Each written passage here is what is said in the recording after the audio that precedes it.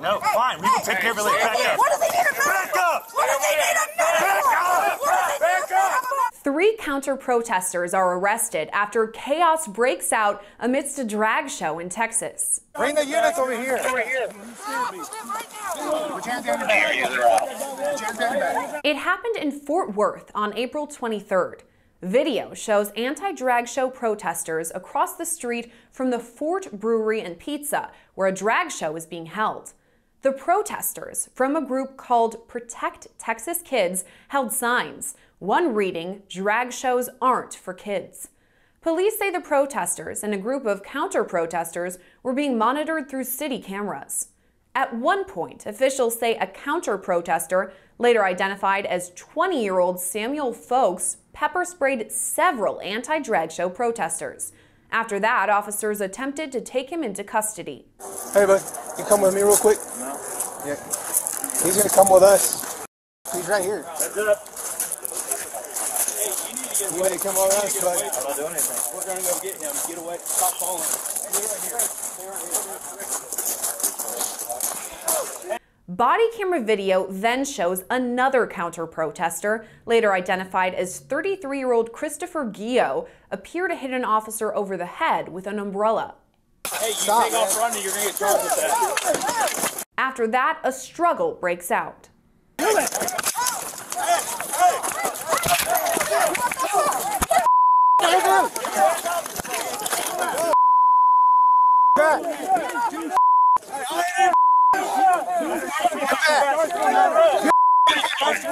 Bring the units over here. Over here. I got help. Put your hands behind your back. Do not reach for that gun. You will get shot if you reach for that gun. Don't reach for that gun. Later on, officials say a third counter-protester, later identified as 37-year-old Megan Grant, attempted to rush officers to get at both Folks and Gio. No, fine. We will take care of it later. Back up. What does he need a medical? Back up. What does he need a medical? Back up. Back up. He's falling for a medical. What does he need a medic for? What does he need a medic for? All 3 suspects were taken into custody. Folks faces multiple charges, including 4 counts of assault bodily injury, evading arrest, and resisting arrest.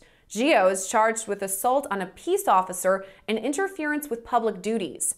Grant faces charges of interference with public duties and resisting arrest. Get the pistol. Get the pistol. Pistol.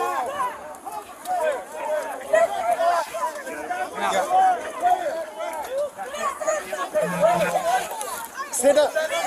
Stand up. Help! Help! Help!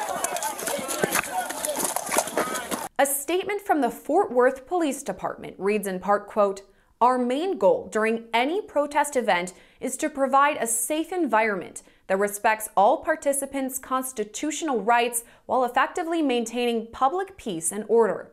However, those who choose to violate the law and assault others will be arrested and charged." No members of the Protect Texas Kids organization were arrested in the event. Fort Worth police say it is now under investigation to determine whether officers' use of force was justified. Reporting for Law&Crime Network, I'm Gillespie.